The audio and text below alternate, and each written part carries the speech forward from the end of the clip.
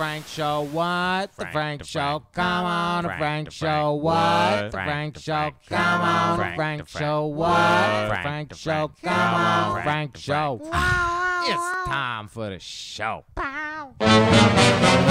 Frank here, and the latest PSVR2 firmware update now enables PC support for PSVR2. Well, there's a caveat. So at the moment, a direct connection is not possible. You need like a virtual DP link or a little cable thing there. A user on Twitter, Ivory, who has been trying to get PC support on PSVR2 since launch, has figured out a whole lot of this. Honestly, I don't really understand a lot of it. I would check him out. A lot of the information is posted on the screen right now that he's found so far, but this is really, really good news for those of you that are waiting for PCVR support. So it does look like the possibility of some kind of plug and play could happen. We may need some third-party accessory from Sony, but who knows? But it doesn't seem to see like USB straight into the PC is going to work.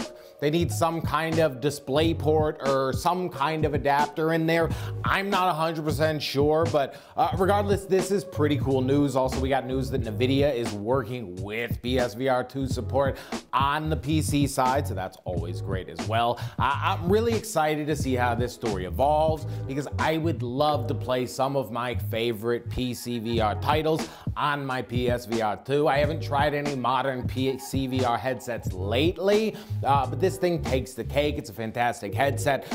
We all know already it's an amazing piece of hardware, so being able to see maybe developers push a lot more to it and possibly stay in that PC ecosystem, which means they can kind of support PSVR2 in a way and at the same time work on their PC projects, which kind of opens up their audience a bit more. I really dig it. I'm hoping that we'll see like the haptic support come as well. I don't know what level of depth. I'm hoping that people will use the eye tracking. I don't know.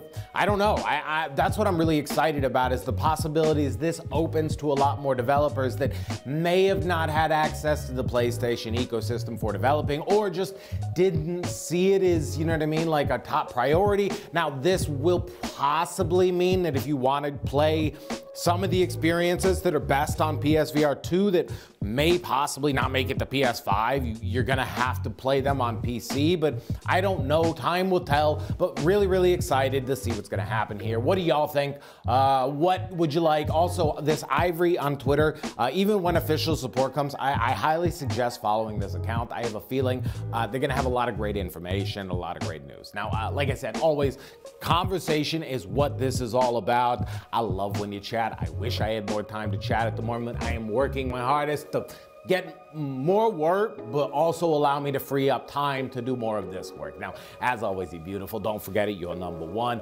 And friggin' subscribe. I mean, come on. Nah. Smudge.